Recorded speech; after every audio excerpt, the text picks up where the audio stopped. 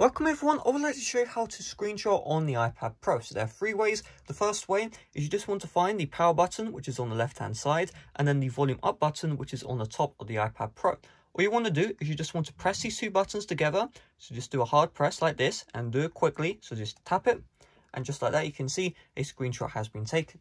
Now the next way is using the Apple Magic Keyboard. So if I move the camera down here, all you need to do is you need to hold down Command Shift +3 and you can see a screenshot has been taken. The third way is using the Apple Pencil. So you just want to get your Apple Pencil and you want to swipe up diagonally from the bottom right or the bottom left. So let's do bottom right, and you can see just like that, you swipe up, then you release, and you can see a screenshot has been taken.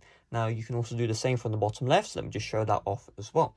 Now when you take a screenshot, you can see right here, you're going to have a preview. When you tap on the preview, you're going to be brought to this page. In this page, you can edit the screenshot, so you can, annotate on the screenshot. You don't need the Apple Pencil in order to do this. You can also see here, these boxes, you can drag these around and this will crop the image to how you would like it. You also have all these other options as well. If you have the Apple Pencil, you can double tap and it will switch between the current tool you're using to the eraser. So you can see you can erase stuff as well.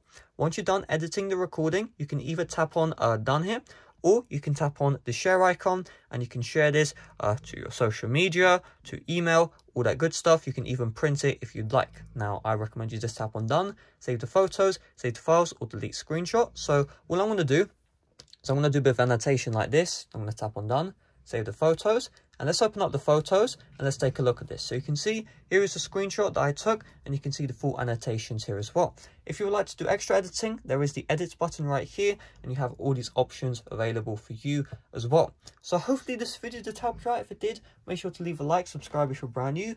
Thanks for watching. See you guys later. Bye bye.